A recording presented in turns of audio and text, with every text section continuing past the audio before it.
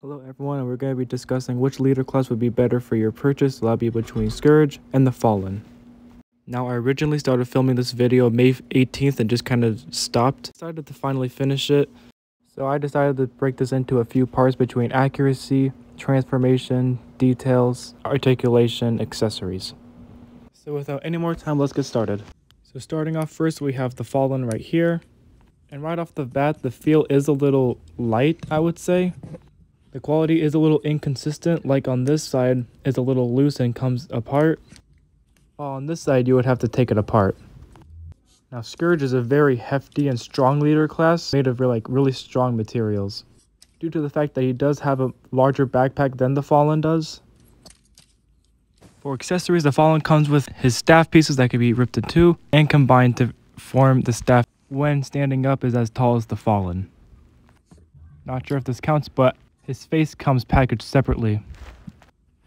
Now onto Scourge, he only comes with one accessory, and that's his weapon that can be replaced with his regular arm. And then the gun can tab on the back of his, Gimmick-wise, the Fallen can rip his face off, and he has a movable mouth right here. While Scourge, not so much, but you can move the sword so he can hold it in a position like this. And then you can pop off the grill to reveal some interesting details.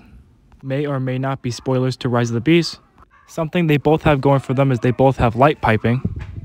The transformation on Scourge is a little difficult, but it's way funner than the Fallen's, I have to admit. Everything stays in place, almost has a satisfying feel to it, but the clear plastic on the back of the truck mode is a little terrifying. And there's some parts forming involved. Fallen, on the other hand, is very floppy and not really enjoyable to do. I cut most of the transformation because it was just that bad. Just the build quality is not that very good compared to Scourge up here next. Scourge is very solid, he's not coming apart anytime soon. Scourge's alt mode is just such a treat to look at, it's very accurate in all the right places.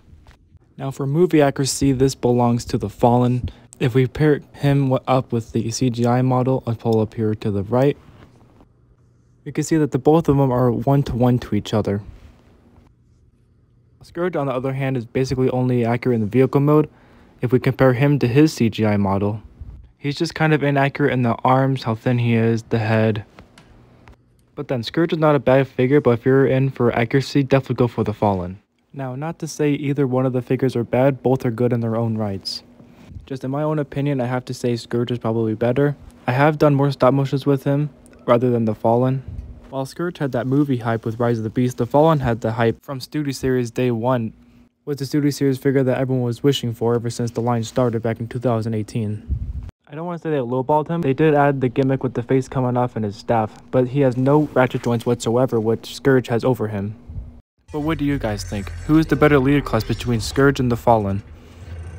I will be doing this as a series. Next up will be Armada Megatron versus Primeverse Skyquake. Which of those two do you think is better? That is it for today's video. I'll see you in the next video and have a good one.